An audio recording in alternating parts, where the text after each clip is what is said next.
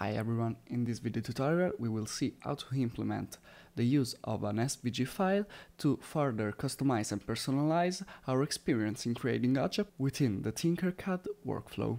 As always, to start, let's create a new 3D project by clicking Create 3D Design. And once the page is loaded, let's change the name to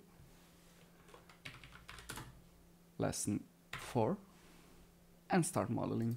First of all, let's place a simple shape to modify, like for example the cube. Let's make it a little bit shorter, like this, and maybe a little bit wider. As we have seen in the previous video, to import something, let's click on Import and choose a file. Here we can choose which kind of file we want to import. In the last video we've seen STL and OBJ, and in this video we will see the SVG. So let's click Choose File, and this will open our file manager. Let's click on the file and click Open. Here we can modify how the file will be imported into the program.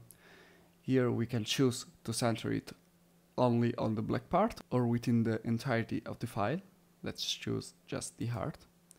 Here the program reports us with this prompt that says that our file is too big, so let's change our scale, like 50%.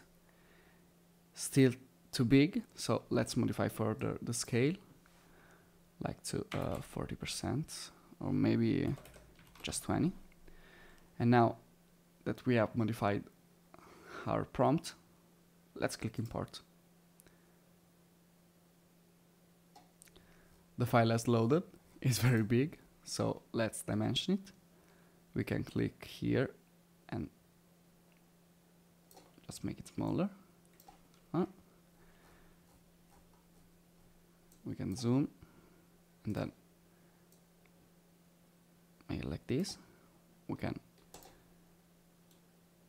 bring it to our shape, so let's select both and align them by the center. And here we can use our SVG file imported like a basic shape. So we can just select it, bring it a little bit down, maybe let's make it a little bit thicker before. Let's bring it down by 2 millimeters.